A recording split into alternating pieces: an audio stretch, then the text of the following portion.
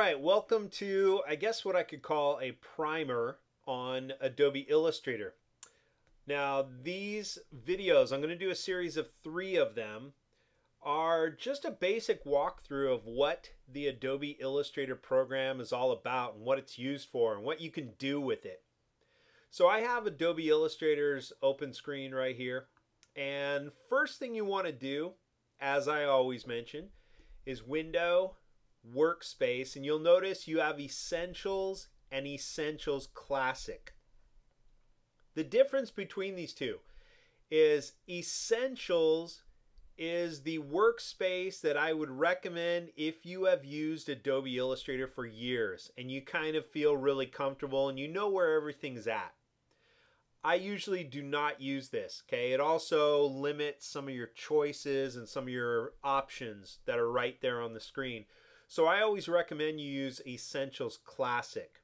That's the older version, the classic version of the way Illustrator laid things out on the screen. So I do this regardless of what class I'm teaching. I use this myself, even though I've been working in Illustrator for over 20 years. I go with Essentials Classic. Okay, and what that's going to do is just kind of throw out your panels according to the last time you used Adobe Illustrator. I was separating my layers, mixing some colors, and using my Pathfinder. So once you set Essentials Classic, go to Window menu again, Workspace again, and reset Essentials Classic. That's going to put all your panels back where they belong, over here on the right. That's also going to put them in what's called icon view. So unless you have used Illustrator for years and you know what these icons stand for, you're not going to really know what's going on here. Okay, the other thing Illustrator is going to do is it's going to put your Properties panel and your Libraries panel over here. They're big. And 95% of the time, if you're working in my class, you're not going to be using Properties or Libraries. So what I would recommend is you click the double arrowhead to close those. Then click this double arrowhead to expand your most commonly used panels. Now what I would recommend, and this kind of sucks in all the programs, is your Layers panel kind of gets buried down here at the bottom. And you're going to use layers a lot, so I would pull that Layers panel out. That also allows you to go to the bottom and stretch it out a little bit more. Okay, the other thing I would do is instead of a 1-column toolbox, click the double arrowhead and go to a shorter 2-column toolbox. I've already done a video on setting up your preferences, so I'm not going to do that again. You should have watched that before you're in this one. So what I'm going to do here in Illustrator is go to File and New, and I'm just going to set up a file for print, your typical page sizes. Okay, I'll go with a simple 8.5 by 11 or letter size sheet of paper. Over here on the right, I'm going to set my measurements from points to inches. So I know that's 8.5 inches by 11 inches, and I want it to be a vertical sheet of paper. So I'll click Create. And this is what Illustrator is always going to start with, just a blank page, or what they call an artboard.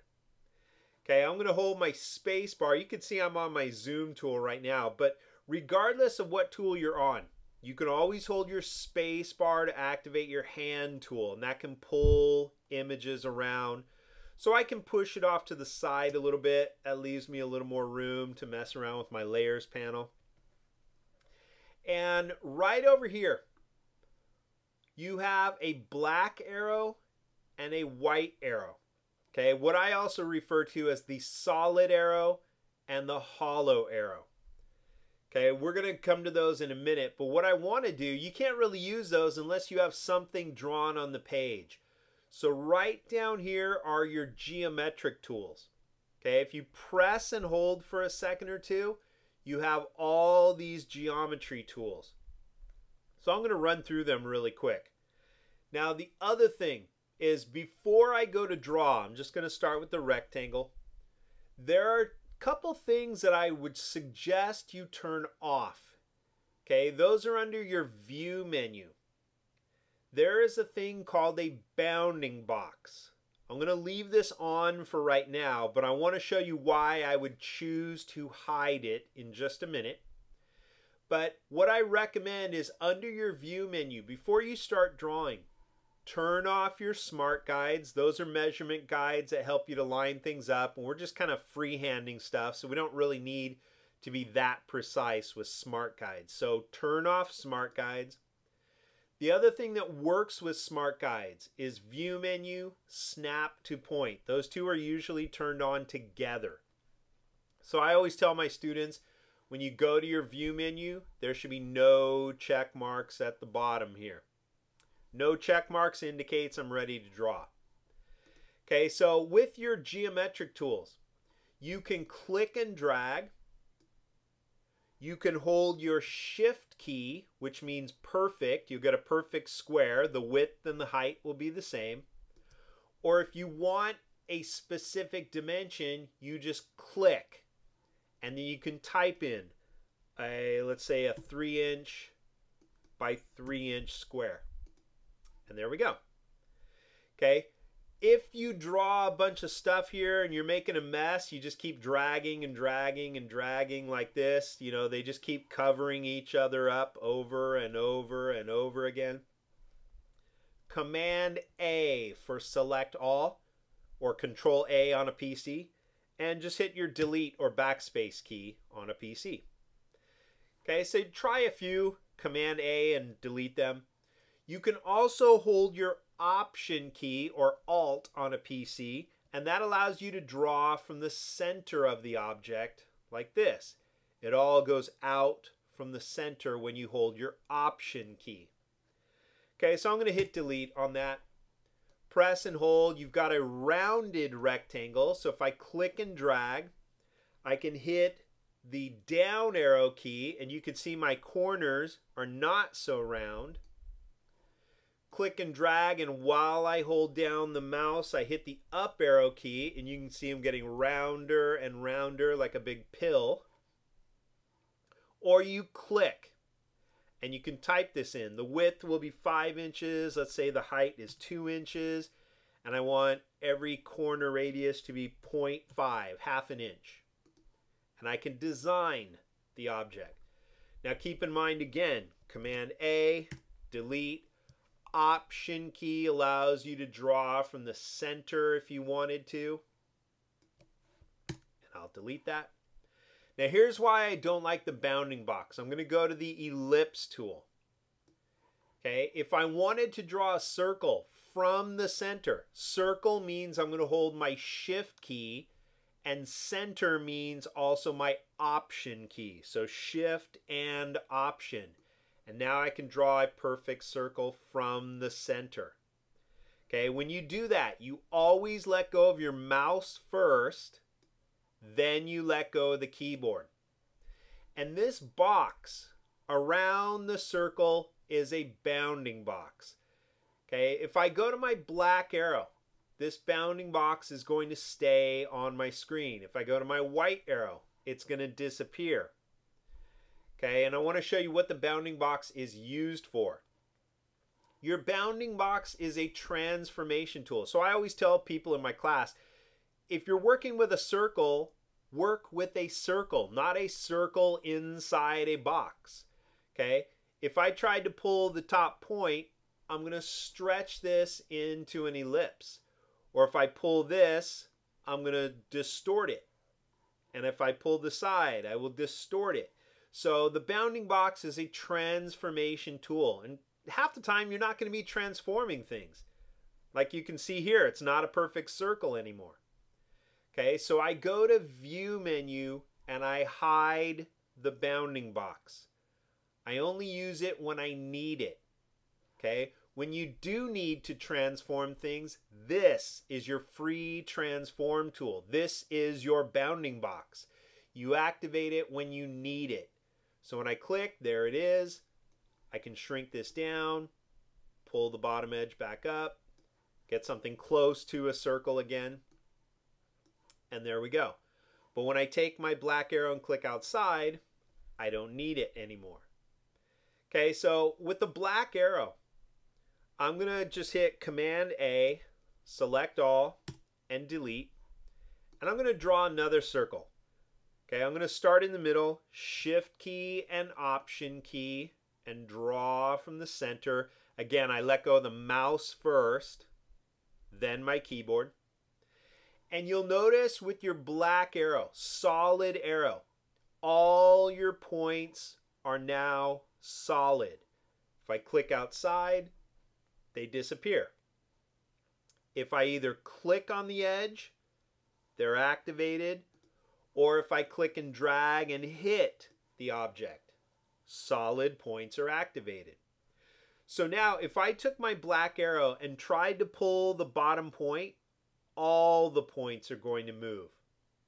Okay, solid arrow activates solid anchor points, and solid anchor points can be moved. Okay, keep that in mind. Keep it that way. Solid arrow, solid anchor points. I'm going to click outside and go to the white or hollow arrow. Notice when I click and drag, I get a totally different look. I've got these little lines here called direction lines. Anything attached to a curve is manipulated with these direction lines. Okay, hollow arrow activates hollow anchor points. So if I were to just click on the bottom one, notice only the bottom one is solid. These are still all hollow anchor points. Solid points are the ones that can be moved. Okay, so your white arrow, your hollow arrow, is your editing tool. It allows you to pull objects apart. So I can pull one anchor point. I can click on this little segment between the top and the side, and I can pull these direction lines to bend the edges. I can click on this section, pull this direction line up, and totally warp that circle into this kind of little S curve here. So you can see things are very bendable and flexible here in Adobe Illustrator. Okay, if I wanted to move this up to the corner, I can't do it with my white arrow because that'll just pull it apart. So if I make a mistake, it's Edit, Undo, or Command Z. If I wanted to move the whole thing, it's my black arrow. Click, and now I can move it. Okay, and notice I can click inside the object because there is white paint filling this object. You can see it right there. If I select the object and I can see the anchor points, this object is active. Active objects you can manipulate and edit. So if I select it and I'm on my white fill, I can go to my swatches and change it to a yellow fill. If I click on the black stroke, kind of tucked underneath right there, if I'm on the black stroke, that is the black outline, and I can change it to red. Now you're not going to see that outline very well because it's a very thin, it's a 1-point stroke. So right up here is a shortcut to my stroke panel. I can go to the up arrow and keep hitting the up arrow and thicken up the outline or the stroke around this object. Okay, and I'm using the swatches panel to show you some of these colors. So again, if I click on the fill and it comes up to the top, I can change the fill to blue or to orange or to brown or to green. You have solid colors on your swatches panel. You have gradients, gradients or blends of colors, and you have patterns. Colors, gradients, and patterns are stored on your swatches panel. If I click on the stroke, I can do the same thing. Strokes can be a color, strokes can have a gradient, and strokes can also have a pattern.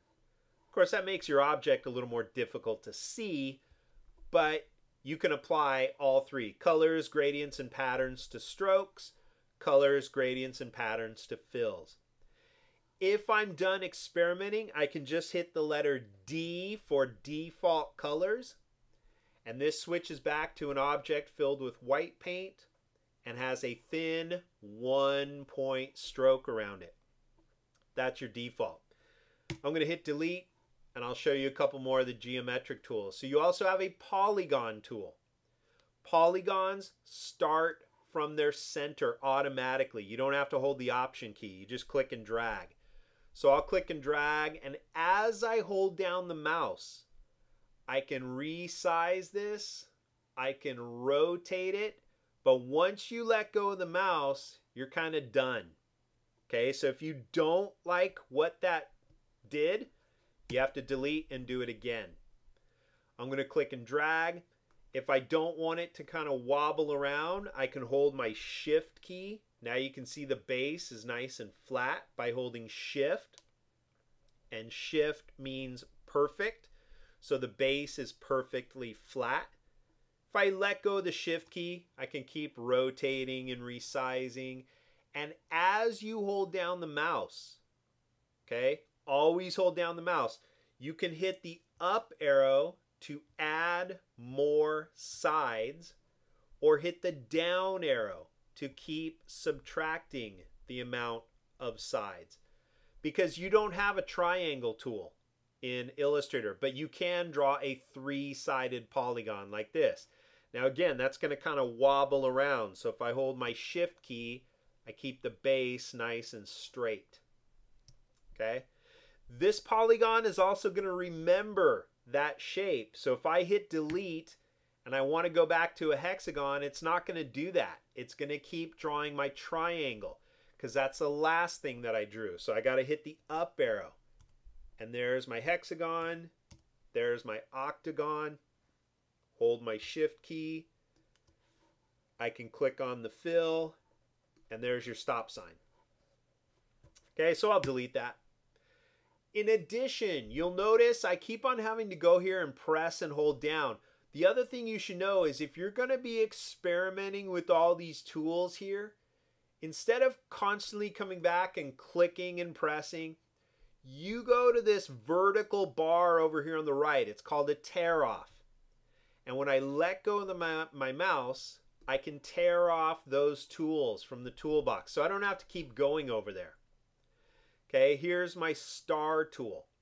Now keep in mind, since this is set to red, if I draw, it's automatically going to fill with red. It will fill with whatever color is active on your toolbox. So if I hit delete and just hit the letter D for default colors, what I'm about to draw is a white object with a thin black stroke. So just like the polygon stars, they start from their center. So I'll click and drag, and like the polygon, you can rotate them, you can resize them, you can hold your shift key, and the base or the feet on that star will be nice and straight. But as you hold down your mouse, you can hit the up arrow to add more and more points like I am doing here. Okay, hit the down arrow and you can subtract some of that points or some of those points. And the other thing that's really fun to play with is as I am holding down my mouse, again, when I let go, I'm kind of done. So if I don't like that, I got to hit delete. If I click and drag and hold down the mouse, I can also hold my command key on my Mac. I think it's control on your PC. I'm not sure because I don't use a PC, but on a Mac, it's your command key. And now I can shorten the arms of the star or lengthen the arms. So if I went with really short arms right here, I let go of just the command key, not my mouse. And now I start hitting the up arrow key a bunch of times here, like that. Hold down the command key. You can see I can make really long arms or very short arms like that. Fill that red, and now I have Hot Wheels or Barbie Mattel, the Mattel logo. Click on it, make it red or brown. Now you have Reese's peanut butter cups. But you get the idea. You can have multiple points. So if I wanted to delete that and go back to the original star, I would hit D for default colors, go to my star tool, or right here on the tear off, click and drag, hit the down arrow key a bunch of times, keep hitting that, hold my command key and stretch out the arms a little bit more, hit the down arrow key, and I'm pretty much right back where I started with my 5-pointed star. Okay, keep in mind you can also just click and type in the measurements. Radius 1 is from the center to the outer points. Radius 2 is from the center to the inner points. And obviously the number of points. Okay, so radius 1 would go from here all the way out to the outer points. Radius 2 is from the center to the inner points. So if I don't want to keep hitting my up arrow a bunch of times, I could click, type 30, and there's my star.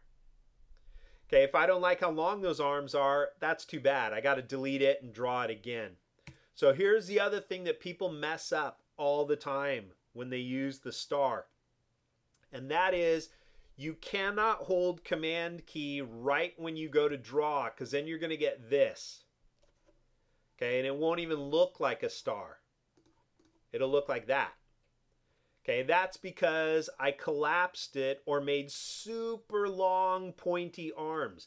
So I get that every semester in class.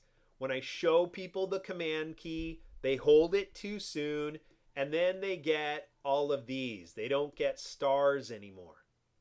And they call me over and say, what did I do? Okay, so I'm going to hit Command A for select all and delete those. And I instantly, through using this over years and years, I know what they did. So here's how you fix it.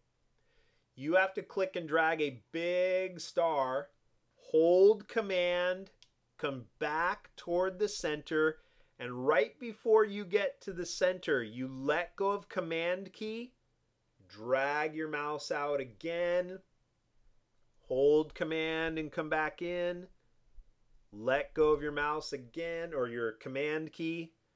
There you go. So you got to rework the length of those arms. It can be done. It's just a little tricky. Now I hit the down arrow a bunch of times. There we go. And hold my Command key. And there is my 5-pointed star. Very flexible, very fun to play with. So again, keep in mind your black arrow one more time. I can take that top point. It'll move every point because the black arrow activates solid points. But if I click outside and then take my white arrow, I can move just that point, like that. So you can reshape anything with your white arrow, move anything with your black arrow. Now here's the other thing about the black arrow. Okay, if this object is filled with color, I can start anywhere with the black arrow, click on the color and move it by the color. Okay, this is where it gets tricky. If there is no color in here, I'm going to click on the yellow and hit the red slash key. None, no color. I cannot move from the color. There is no color here. So when you draw an object with no color in it, you got to click on the edge. Okay, sometimes you got to go really slow and kind of get it right on the edge. So here's a telltale sign that you're on the edge. When you see your arrow just by itself, you're not doing anything. Okay, when you hover over the edge, you will see a dot or a little anchor indicator show up next to your arrow. That means you are on the edge. That's basically Illustrator's way of saying, yes, you can now click to select your object. If you hover right over the corner, you're going to get a white anchor point next to your arrow. That is telling you you're on an anchor point. If you see a solid, you're on the edge of the object. Okay, so just keep that in mind. If you don't want to keep trying to go right on the edge, just click and drag and hit it. But again, you got to be on the edge or on a point to move it. You can't click and drag from here. See, it won't do anything. You got to select, go on an edge, and then drag. and that's if there is no color on the object. Okay, here's another great shortcut you're going to use all the time. If I fill an object and now I decide I don't want any color in that object, I click on the fill, and on my keyboard I hit the question mark key. Your question mark key is your slash key, and that is like hitting your red slash right there. There's no more fill. Okay, if I fill this, let's say orange, and I come up here to my stroke and I give it a thicker outline here, notice this object is filled with orange. It has a black stroke around it, and you have this little curved arrow. So you can switch those from an orange fill with a black outline, click, to a black fill with an orange outline. Okay, the other keyboard shortcut you're going to want to know is hitting the letter X.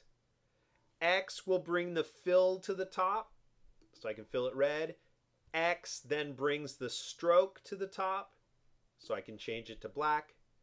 If you hit Shift key and X, that's like hitting the curved arrow.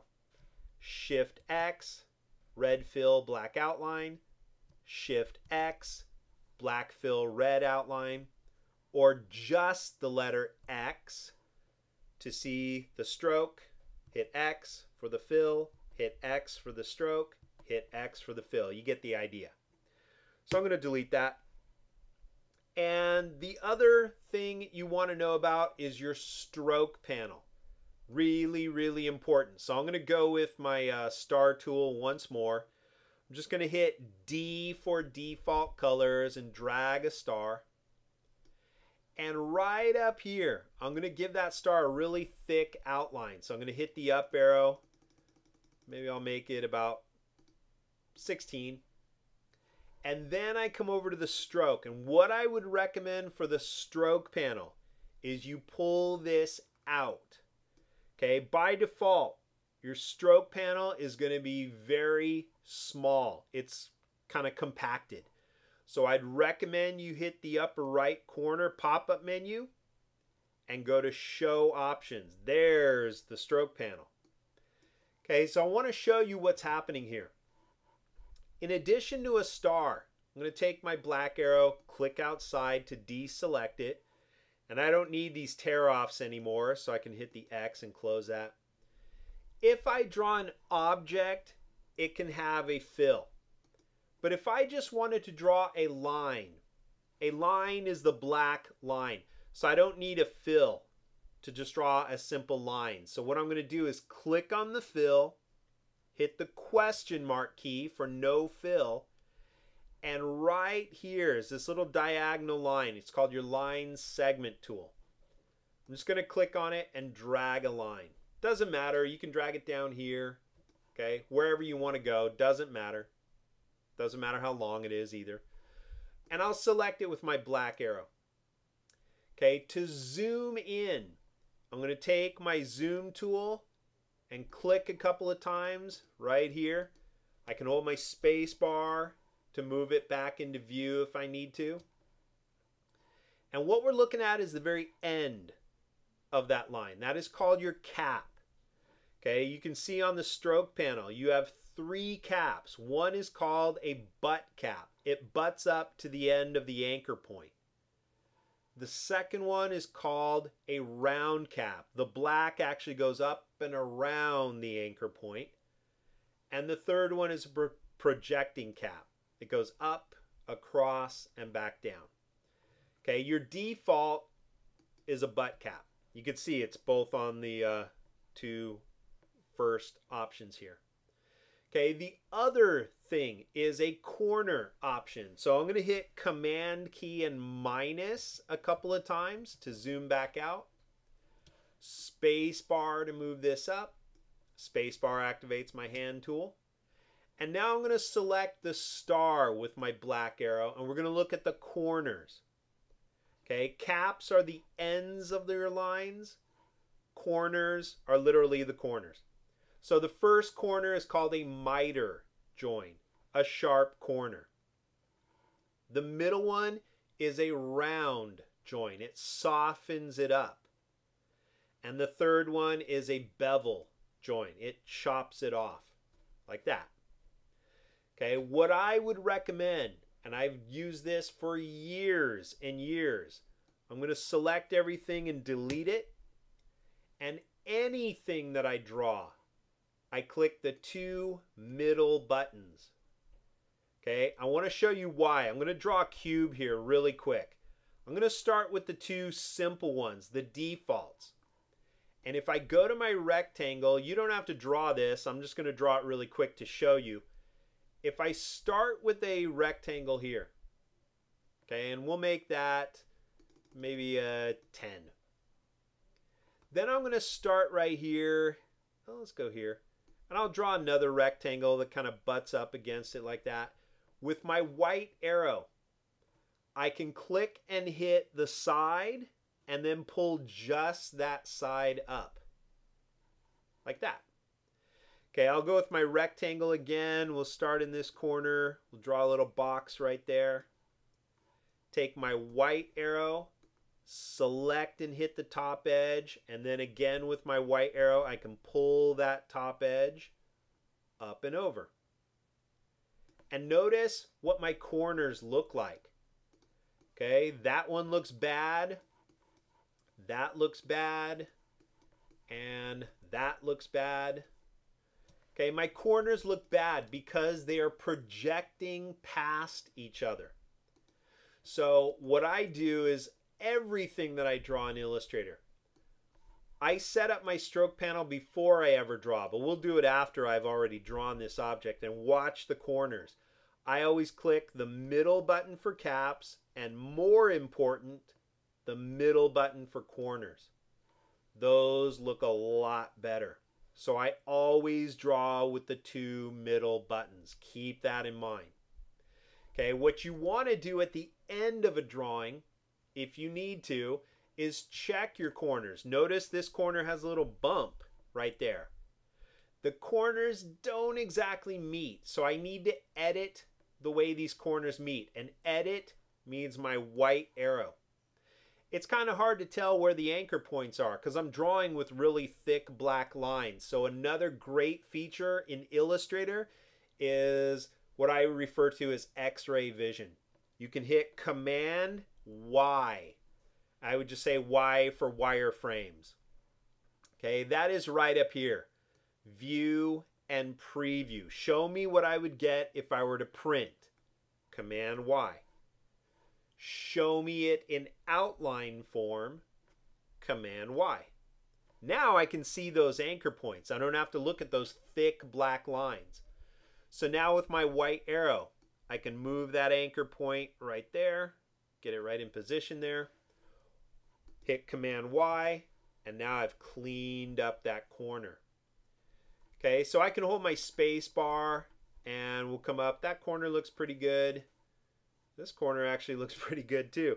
Command Y, I was pretty darn close on that. So that was looking pretty good there. Command Y and Command and minus to zoom back out. So I wanted you to see the benefits of using the two middle buttons on your stroke panel. The last thing I'm going to talk about is a couple other buttons here on the stroke panel, and that is the align stroke. So I'm going to start with just another star right here. Really allows me to see things more clearly. I'm going to hit the up arrow next to the stroke. We'll make the stroke maybe 25. Okay, really thick outline. Notice when I zoom in on that, by default, your outlines are centered. See, it says right here, align stroke to the center. So if I pick an even number, like a 24-point stroke, 12 points are inside the star, 12 points are outside the star. Okay, it's centered along the object that you drew. That is your default. I would keep it on the default. You also have the ability to align a stroke inside. So notice how much less we see. Notice we're getting the sharp corners because it doesn't extend past them. Here's where it's centered. Here's where it's inside. And here's where it all goes outside. So you can see the difference. It affects the size of your object. Centered, inside, or outside. I prefer, and I would suggest, keep it centered. You also have the ability, once you make an outline, and we'll set this, actually let's just hit delete, and I'm going to go back to a rectangle. Let's click and drag. So let's say I'm making the border of a coupon. I'll set that up to a 10-point stroke. Now I can click a dashed line right there. And if I don't want these looking like little pills, I click the two first buttons, a butt cap and a miter join. Okay, this says if I've got a 10-point line, I have a 12-point dash. Well, let's experiment and make that a 24-point dash, and I hit return. There we go. Now I don't like the gaps in between those, so you also have a gap field. Let's type 6 and return. And there we go. You can design your own dashed lines. Really fun to play with. Okay, so I'm showing you some of the possibilities that are available here. You also have these two little buttons right here. Okay, if I want everything balanced, all four corners to kind of look the same, I do the one on the right. Align the dashes to corners. If I want it to truly just wrap organically, I would click that one. Of course, notice how stupid that corner looks now. This corner is different from this corner, which is different from this, and it doesn't end up looking that good. So I would always recommend, if you have a dashed line, click the one on the right. Okay, the other thing you're going to want to keep in mind is typically you're going to zoom in to work on details. If you want to zoom out and see your entire page, you hit Command 0. That means fit on screen. I can hold my space bar to push this over, take my black arrow and select this, hit delete. But again, keep in mind, that is the last thing I drew, and my stroke panel will remember that. So even if I try to switch to an ellipse and I just start drawing, that's going to be a dashed line too. Okay, your stroke panel, your fills and your strokes are always going to remember the last thing you did. So if you don't want to keep doing that, hit D for default colors. And then you can start again from there. Okay, so I'm going to stop this first video. We're going to explore the stroke panel a little bit more, and colors, gradients, things like that, especially gradients. So I'll see you in the next video in a few minutes.